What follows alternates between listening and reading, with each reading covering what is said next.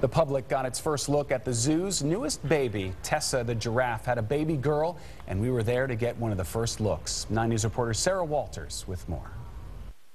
Mondays are usually pretty quiet at the Cincinnati Zoo, but not today. There she is. She's right here. The line stretches around Giraffe Ridge, where through the windows you can see the zoo's newest attraction. Today we are so excited to share with all of our visitors our new baby giraffe, just 3 days old. With Mama Tessa nearby. Oh, look at her. Oh, my goodness. They both put on a show. He's the tiniest, most cutest thing ever.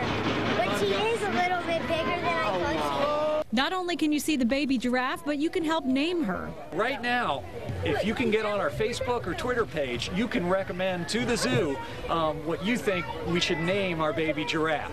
By Wednesday, the zoo will put the top 3 baby names on their website, and you can vote for your favorite. Sarah Walters, 9 News, Cincinnati. Adorable.